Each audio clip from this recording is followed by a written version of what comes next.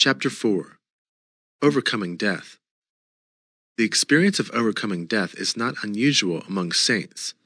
By the blood of the Lamb, the Israelites were protected from the hand of the death angel who slew the firstborn of Egypt. In the name of the Lord, David was saved from the paws of the lion and the bear, and also from the hand of Goliath. By casting some meal into the pot, Elisha drove death out of it. 2 Kings 4 verses 38 through 41. Shadrach, Meshach, and Abednego suffered no harm in the fiery furnace. Daniel 3 verses 16 through 27. Daniel witnessed God shutting the mouths of the lions when he was thrown into their den. Paul shook off a deadly viper into the fire and experienced no harm. Acts 28 verses 3 through 5. Enoch and Elijah both were raptured to heaven without tasting death, perfect examples of death being overcome. It is God's aim to bring His children through the experience of overcoming death now. To triumph over sin, self, the world, and Satan is necessary, but victory is not complete without a corresponding triumph over death. If we wish to enjoy a complete victory, we must destroy this last enemy. 1 Corinthians 15 verse 26. We will leave one foe unconquered if we fail to experience the triumph over death. There is death in nature, death in us, and death from Satan. The earth lies under a curse. It is therefore ruled by that curse. If we desire to live victoriously on this earth, we will have to overcome the death which is in the world. Death is in our body. On the day we are born, it begins to work in us. For which of us from that day onward does not commence traveling towards the tomb? Do not view death merely as a crisis. It is preeminently a progressive matter. It is already in us and is gradually and relentlessly devouring us. Our release from this earthly tent is but the christic consummation of the protracted working of death. It can strike at our spirit, depriving it of life and power. It can strike at our soul, crippling its feeling, thought, and will, or it can strike at our body, rendering it weak and sick. In reading Romans 5, we find that death reigned, verse 17. Death not only exists, it also reigns. It reigns in the spirit, in the soul, in the body. Although our body is still alive, death already is reigning in it. Its influence has not yet reached its zenith, but it is reigning nonetheless and pushing its frontiers so as to engulf the whole body. Various symptoms, which we discover in our body, demonstrate how much its power is upon us, and these lead people to that ultimate demise, physical death. While there is the reign of death, there is also the reign of life. Romans 5 verse 17. The Apostle Paul assures us that all who receive the abundance of grace and the free gift of righteousness reign in life, a force which far exceeds the operative power of death. But Christians today have been so occupied with the problem of sin that the problem of death has virtually been forgotten. Important as the overcoming of sin is, the overcoming of death, a related problem, should not be neglected. We know Romans chapters 5 to 8 deal very distinctly with the matter of overcoming sin, but it gives equal attention to the question of death. The wages of sin is death. Chapter 6 verse 23. Paul deals with the consequence of sin as well as with sin itself. He not only contrasts righteousness and trespasses, but also compares life and death. Many Christians stress overcoming the various manifestations of sin in their character and daily life, yet they fail to emphasize how to overcome the result of sin, namely, death. The apostle, however, is used by God in these few chapters to discuss not so much sin's manifestations in daily life as sin's consequence, which is death.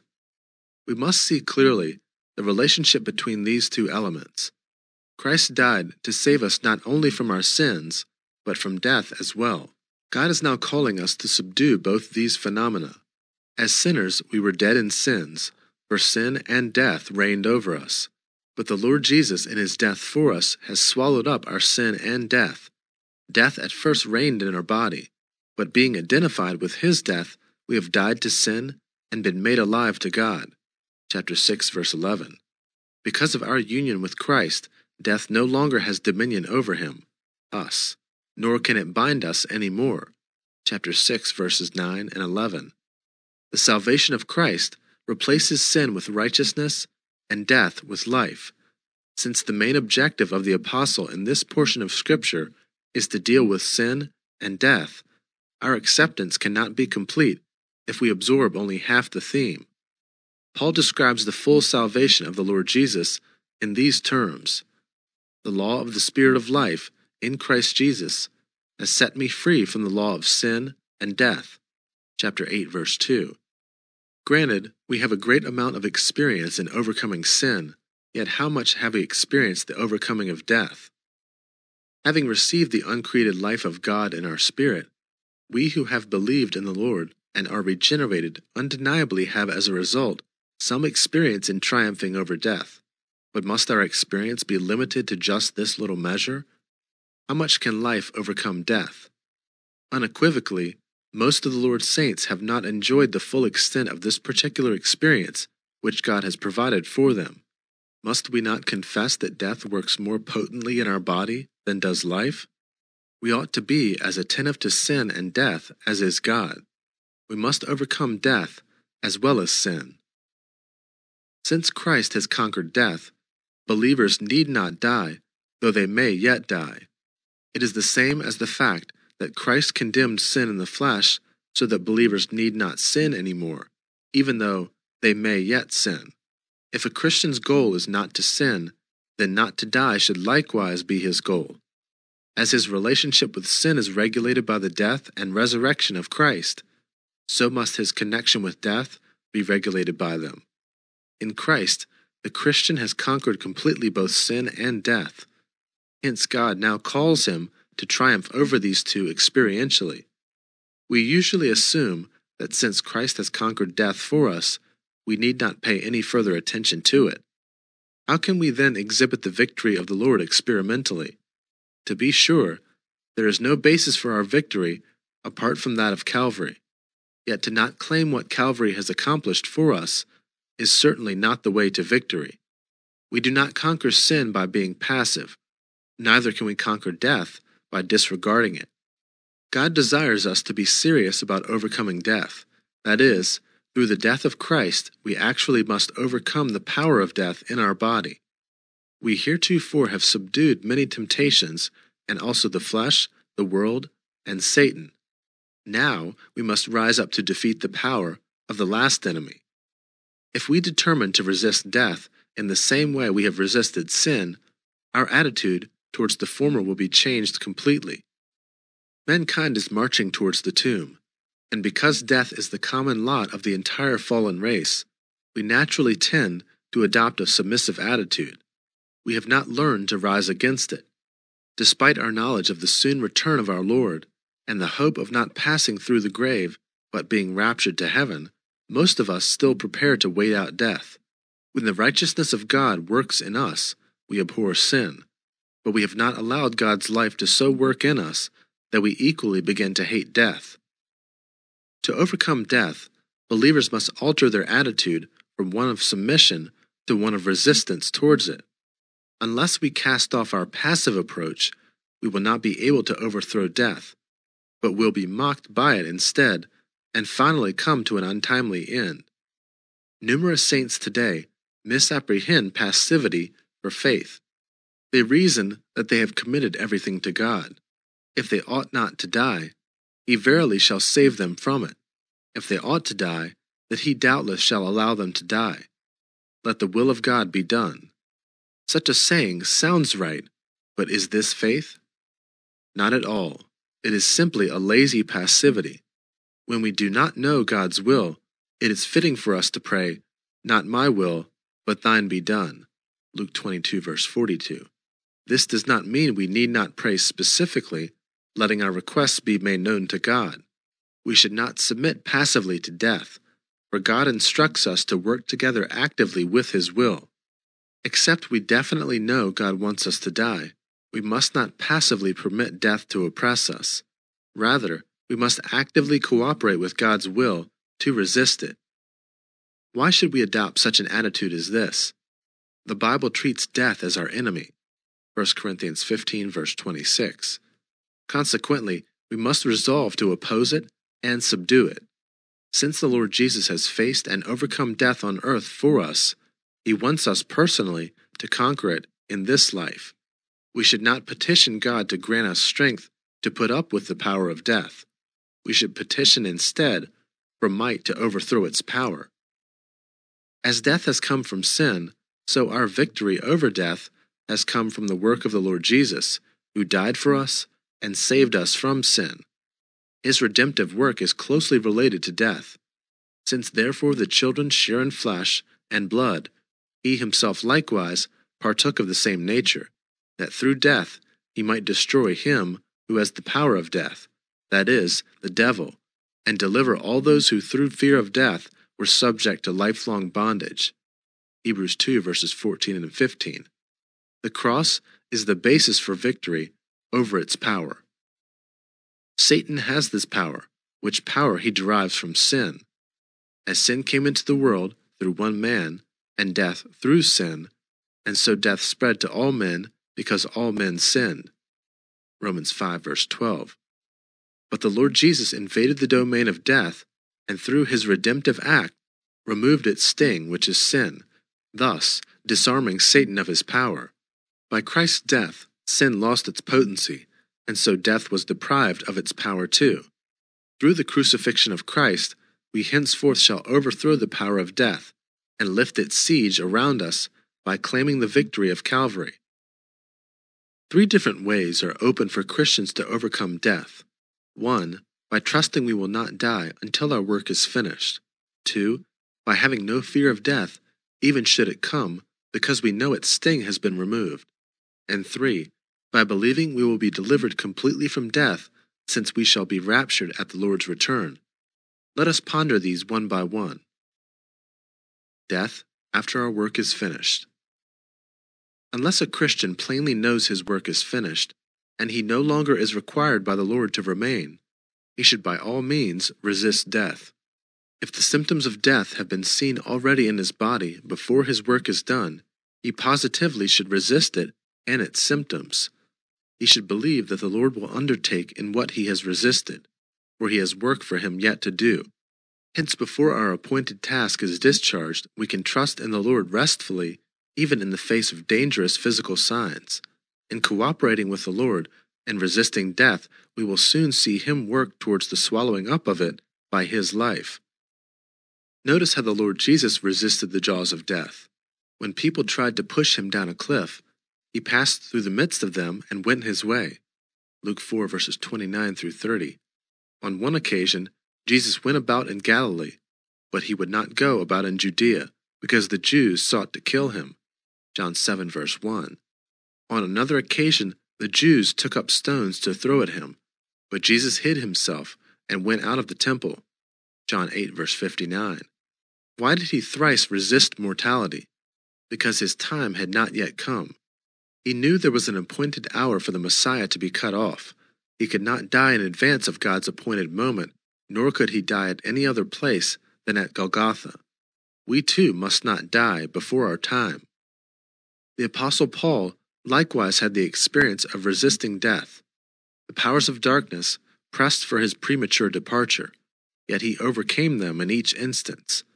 Once when he was imprisoned, with death as the possible outcome, he confessed as follows: "If it is to be life in the flesh, that means fruitful labor for me. Yet which I shall choose I cannot tell. I am hard pressed between the two. My desire is to depart and be with Christ, for that is far better. But to remain in the flesh is more necessary on your account.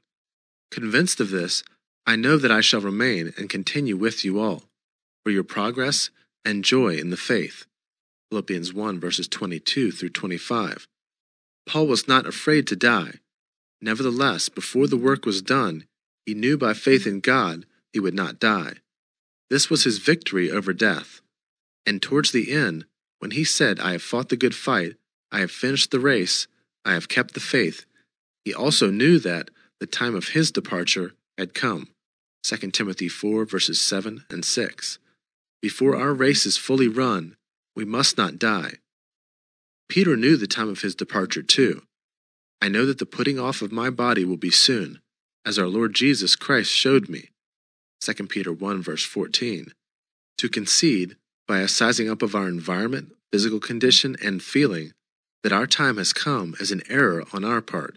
We instead need to possess definite indications from the Lord.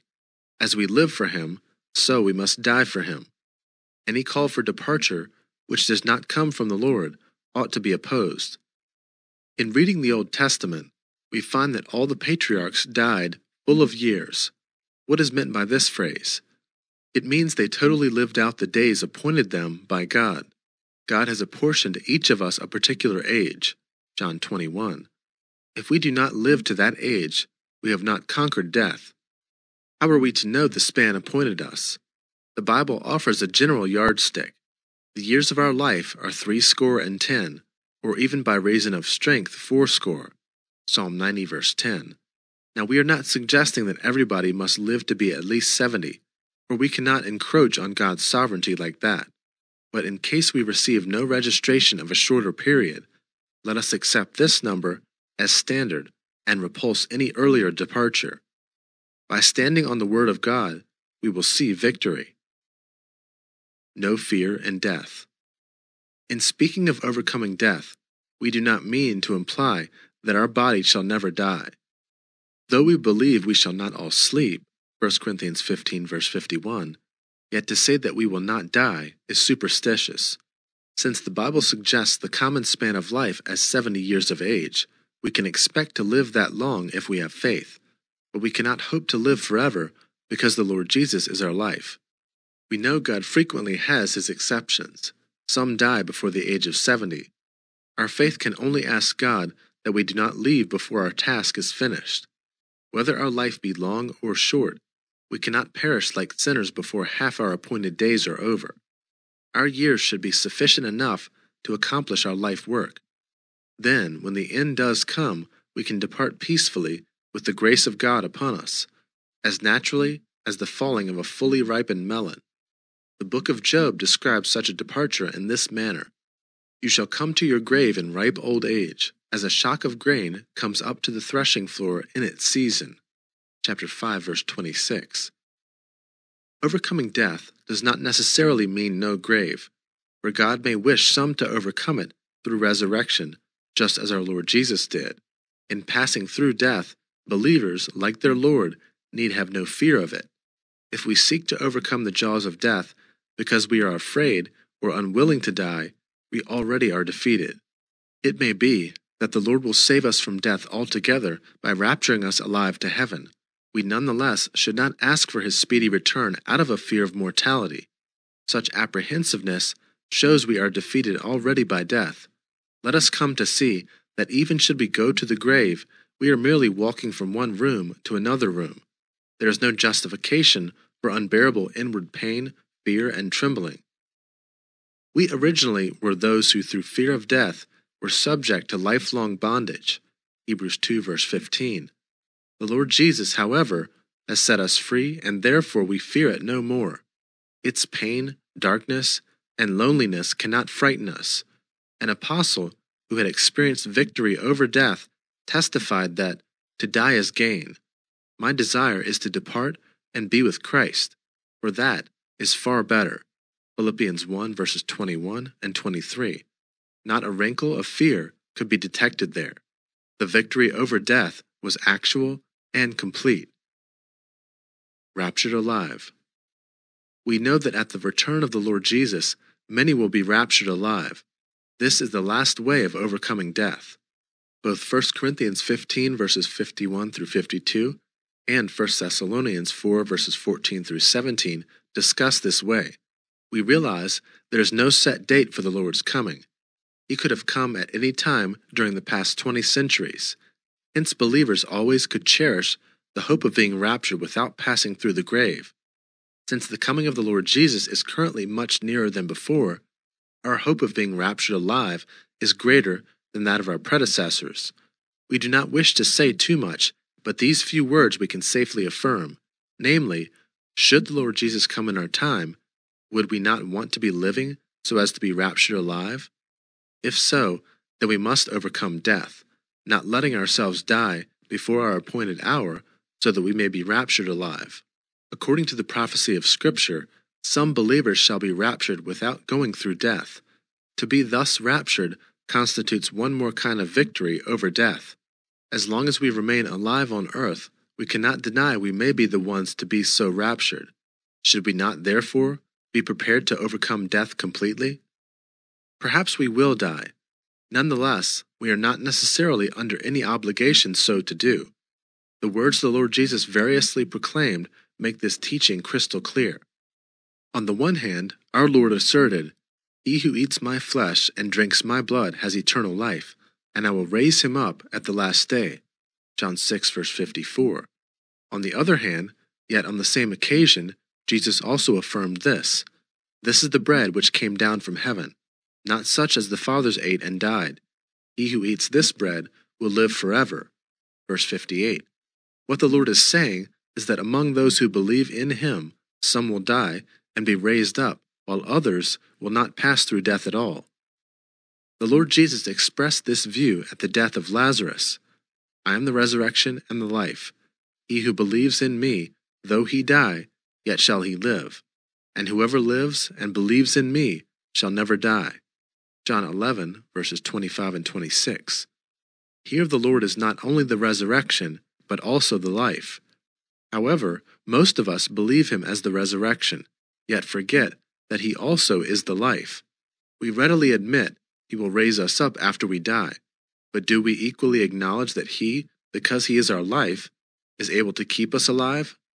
The Lord Jesus explains to us His two kinds of work, yet we only believe in one. Believers throughout these 20 centuries shall have experienced the Lord's word that he who believes in me, though he die, yet shall he live. Certain others shall enjoy in the future His other word that whoever lives and believes in me shall never die. Thousands and thousands of believers already have departed in faith, but God says some shall never die. Not some shall never be raised again, but some shall never die. Consequently, we have no reason to insist that we first must die and subsequently be resurrected. Since the coming of the Lord Jesus is nigh, why should we die beforehand and wait for resurrection? Why not expect the Lord to come and rapture us, that we may be delivered totally from the power of death? The Lord indicates He will be resurrection to many, but also life to some. Marvelous though it is to be raised from the dead, as was the experience of Lazarus, this by no means exhausts the way of victory over death. The Lord has another method: never die. We are appointed to walk through the valley of the shadow of death. On the other hand, God has erected a floating bridge for us that we might go directly to heaven. This floating bridge is rapture. The time of rapture is drawing near. If anyone desires to be raptured alive, he here and now must learn how to overcome death. Before rapture, the last enemy must be overcome. On the cross, the Lord Jesus entirely overcame that enemy. Today, God wants His church to experience this victory of Christ. We all sense we are living in the end time. The Holy Spirit is presently leading us to wage the last battle with death before the rapture comes. Realizing his days are numbered, Satan exerts his utmost strength to block Christians from being raptured.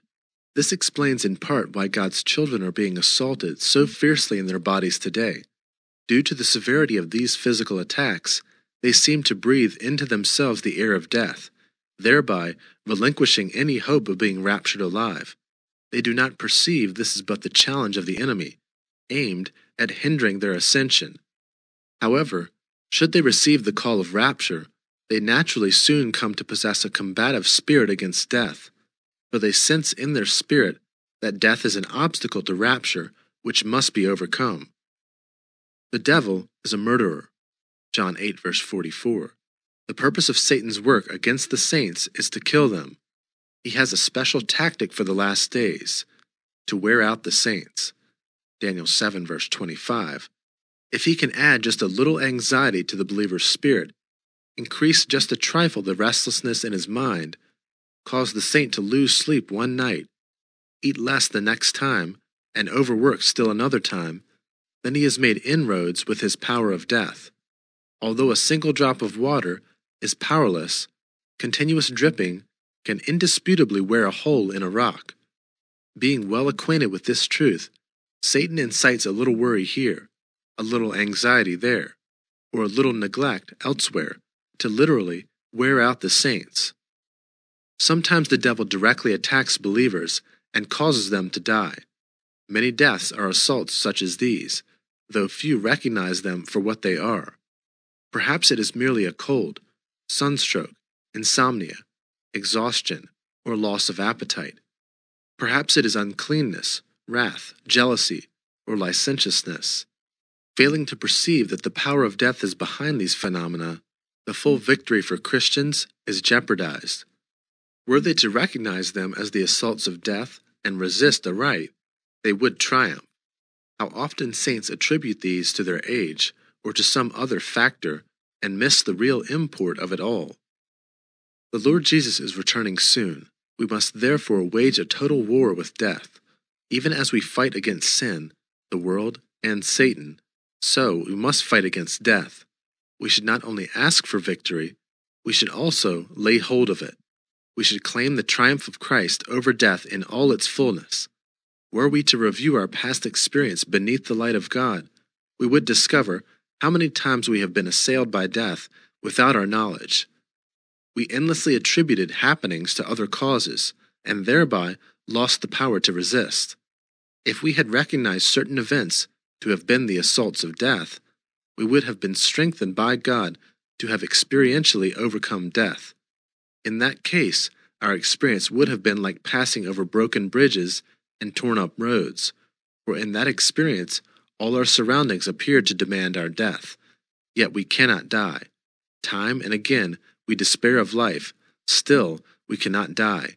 We ask ourselves why we now must die, for though the battle fiercely escalates, we do not feel like dying. We seem instead to cry out, "I do not want to die." What is the implication of this kind of experience? Simply that God is leading us to fight our last battle with death before we are raptured. These assaults are designed for no other purpose than to frustrate our being raptured alive. We should clamp shut the wide open gates of Hades with the victory of Christ. We should stand against death, forbidding it to make any inroad in our bodies. Resist everything possessing the disposition of death. View sickness, weakness, and suffering with this attitude. Sometimes the body may not be conscious of anything, yet death is at work already. Anxiety in the spirit or sorrow in the soul may produce death as well. God is now calling us to the rapture. Accordingly, we must subdue whatever might hinder that event. God places His children in various circumstances which impel them hopelessly and helplessly to commit their lives by a thread of faith into the hand of the Lord, for His hand is their only hope, and during such a period, it is as though they were crying out, "Lord, let me live." Today's battle is a battle for life. Murderous evil spirits are working everywhere. Unless the saints resist and pray, they shall be defeated. They shall die inescapably if they continue to remain passive. Should you pray, "Lord, let me conquer death," He will respond with, "If you resist death, I will let you conquer it." Prayer alone is futile if the will is passive. What you should say is, "Lord, because of your conquest over death, I now resist all its onslaughts. I am determined to conquer death immediately. Lord, make me victorious." The Lord will enable you to overcome death, so lay hold of the promises God has given you, ask for life, and trust that nothing can harm you. Do not concede to the power of death, or else it will touch you. For instance, you may be staying in a disease-infected area, yet you can withstand all diseases and not permit anything to come upon you. Do not allow death to attack you through sickness. No longer can we wait passively for the Lord's return, comforting ourselves with the thought that we will be raptured anyway. We must be prepared. As in every other matter, rapture requires the cooperation of the church with God. Faith never lets affairs follow the line of least resistance. Death must be singularly resisted, and rapture must be claimed wholeheartedly. Faith is necessary, But that does not mean passively deserting responsibility.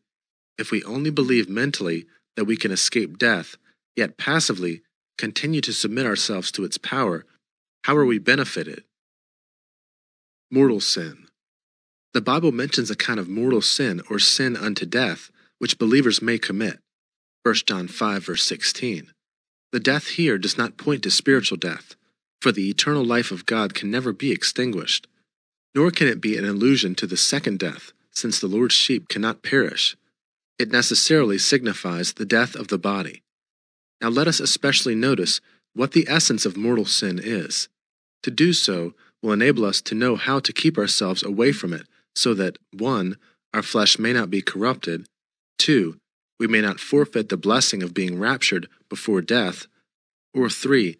We may still finish the Lord's appointed work before our days are fulfilled and we die, if He should tarry and we must pass through the grave. May we say that because of their negligence in this matter, quite a few of God's children have had their years shortened and their crowns lost. Many of God's workers, had they given attention to this, might yet be serving the Lord.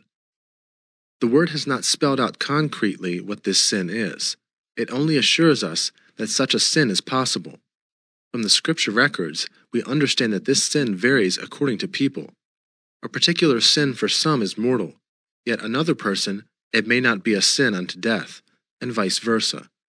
This is because of differences in grace received, light accepted, and position attained among different believers. While the Bible never identifies this sin, we can nevertheless observe that any sin which results in death constitutes a mortal one. The people of Israel committed such a sin at Kadesh, Numbers chapter 13 verse 25 through chapter 14 verse 12. Although they had tempted the Lord many times before, chapter 14 verse 22, He always simply forgave them. But this time, though He still forgave them after they refused to enter Canaan, He additionally caused their bodies to fall in death in the wilderness, chapter 14 verse 32. At the waters of Meribah, Moses was provoked to speak words that were rash, Psalm 106 verse 33. This was his mortal sin. He died outside Canaan. Aaron committed the same offense as Moses, and he likewise was forbidden to enter the Holy Land. Numbers chapter 20 verse 24. The man of God who journeyed from Judah to Bethel disobeyed the commandment of the Lord with regard to eating and drinking. In so doing, he committed his mortal sin. 1 Kings chapter 13 verses 21 and 22. In the New Testament, we learn how Ananias and Sapphira were punished with death because they committed what for them was their mortal sin, because they attempted to lie to the Holy Spirit by keeping back part of the proceeds from their land. Acts chapter 5. The man in Corinth, who lived with his father's wife, was guilty too of this kind of sin, forcing the Apostle Paul to pronounce judgment by telling those at Corinth to deliver this man to Satan for the destruction of the flesh. 1 Corinthians 5 verse 5. Not a few of the brethren in Corinth died because they were guilty of profaning the body and blood of the Lord. 1 Corinthians 11 verses 27 and 30. They had committed the sin unto death. To overcome mortality, we must persistently overcome sin, for the former results from the latter. If we wish to live till our days are accomplished, or till the Lord returns, we should be careful not to sin. Negligence in this has driven many to the grave prematurely. The mortal sin is not any particular terrifying transgression, because it is nowhere fixed or specified. Such a sin as fornication, of which the Corinthians were guilty, may be counted as mortal, but so too may rash words, such as Moses uttered, become a sin unto death. For note how the Scriptures characterize Moses. Now the man Moses was very meek, more than all men that were on the face of the earth. Numbers 12 verse 3. Therefore no sin could be overlooked in this man's life. Now is the day of grace. God is full of grace, so let our hearts be comforted. Do not allow Satan to accuse you, hinting that you have committed the mortal sin and hence must die. Although the Bible does not encourage us to pray for others who have sinned this mortal sin, God will forgive us if we judge ourselves and genuinely repent. The man in 2 Corinthians 2 verses 6 and 7 is believed by many to be that very one who had lived with his father's wife. In 1 Corinthians 11 verses 30 through 32, we also are reminded that even though we may have committed the sin unto death, we can nevertheless escape death if we judge ourselves truly. Therefore, never permit any sin to reign in your body, lest it become your mortal sin. Our flesh can be weakened, yet we must never lose the heart of self-judgment. We must judge our sin without mercy. It is true that we can never attain to sinless perfection in this life, but frequent confession and trust in God's grace are indispensable. God will yet forgive us. Those who seek victory over death need to remember this. Then he declares to them their work and their transgressions, that they are behaving arrogantly. He opens their ears to instruction, and commands that they return from iniquity. If they hearken and serve him, they complete their days in prosperity, and their years in pleasantness. But if they do not hearken, they perish by the sword, and die without knowledge. The godless in heart cherish anger. They do not cry for help when he binds them. They die in youth, and their life ends in shame. Job chapter 36, verses 9 through 14. The teaching of Proverbs. The Proverbs is a book about the believer's practical daily walk. It teaches much on the ways of keeping one's life. We shall center our attention around its instruction concerning the way to overcome death. My son, do not forget my teaching, but let your heart keep my commandments. For length of days and years of life and abundant welfare will they give you. Chapter 3, verses 1 and 2. It will be healing to your flesh and refreshment to your bones. Chapter 3, verse 8. Let your heart hold fast my words, keep my commandments, and live. Chapter 4, verse 4. Hear, my son, and accept my words, that the years of your life may be many. Chapter 4, verse 10.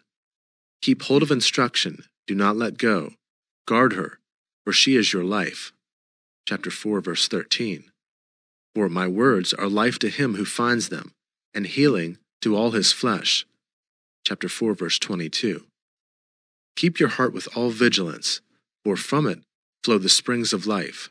Chapter 4, verse 23. He who commits adultery has no sense.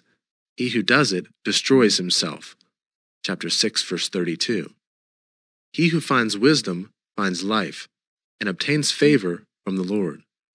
Chapter 8, verse 35. By wisdom your days will be multiplied, and years will be added to your life.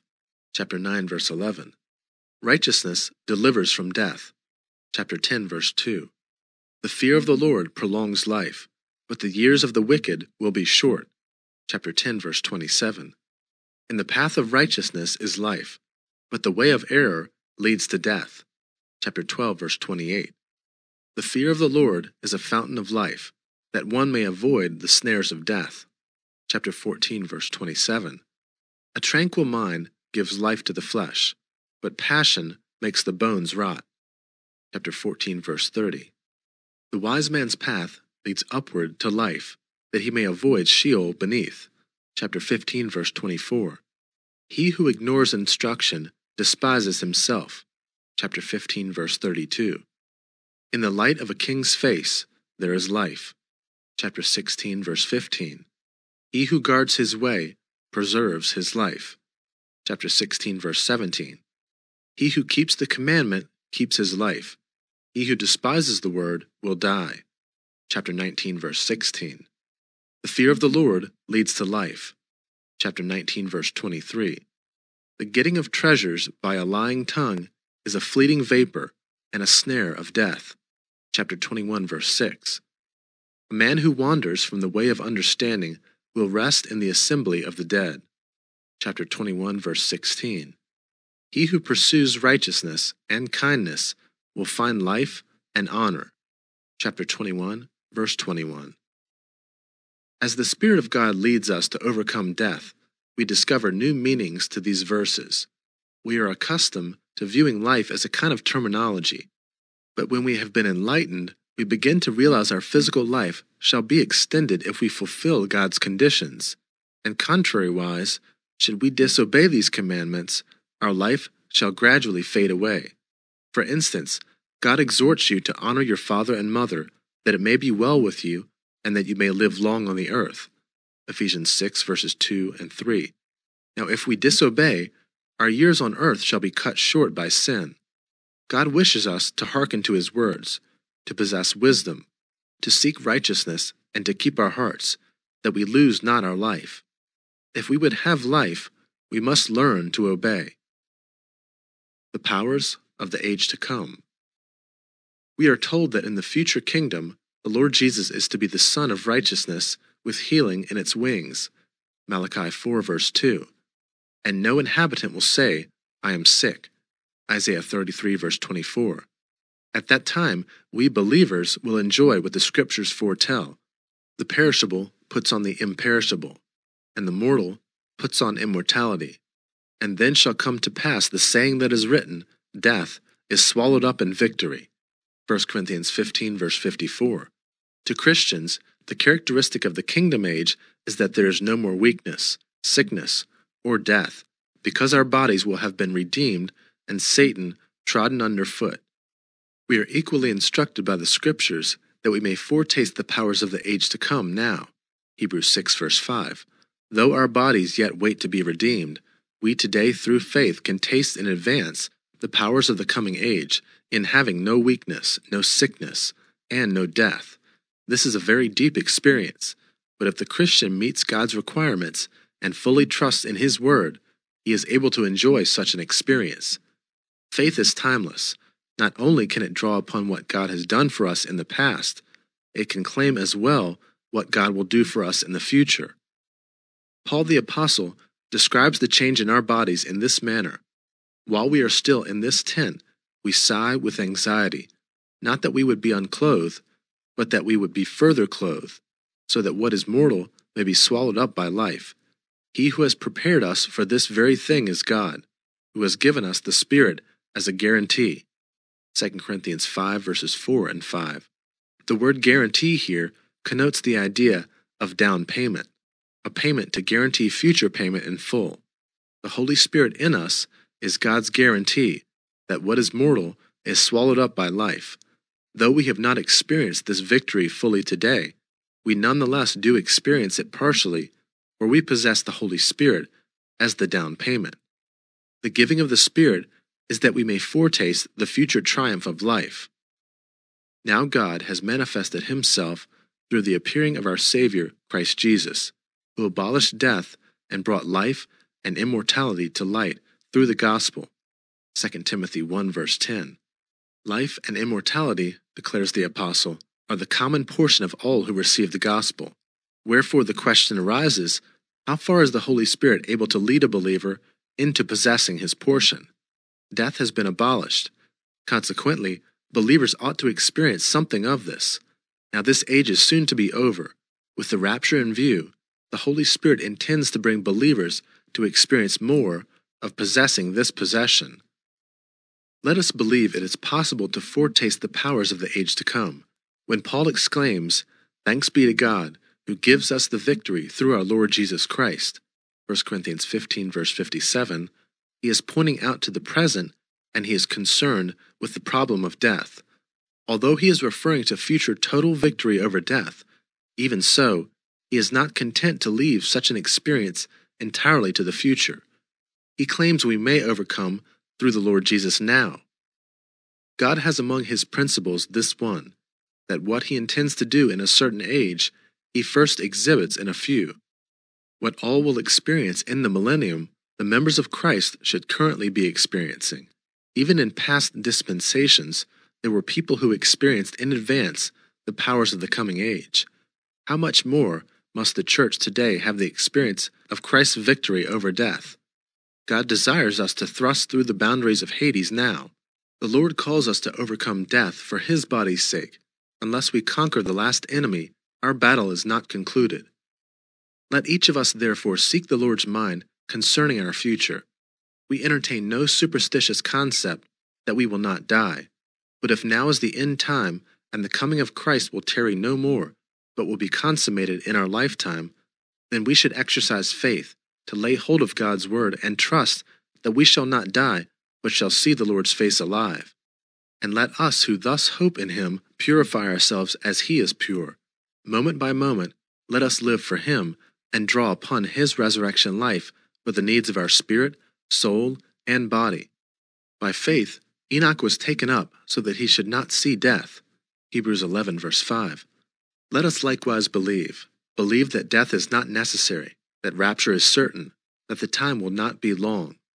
Now before Enoch was taken, he was attested as having pleased God. Hebrews 11, verse 5. How about us? Oh, how excellent is the future glory! How perfect is the salvation which God has prepared for us! Let us arise and go up. May heaven so fill us that the flesh finds no ground, nor the world holds any attraction. May the love of the Father so be in us that we hold no more communication with His enemy. May the Lord Jesus so satisfy our hearts that we desire none else. And may the Holy Spirit create in each believer the prayer, Come, Lord Jesus.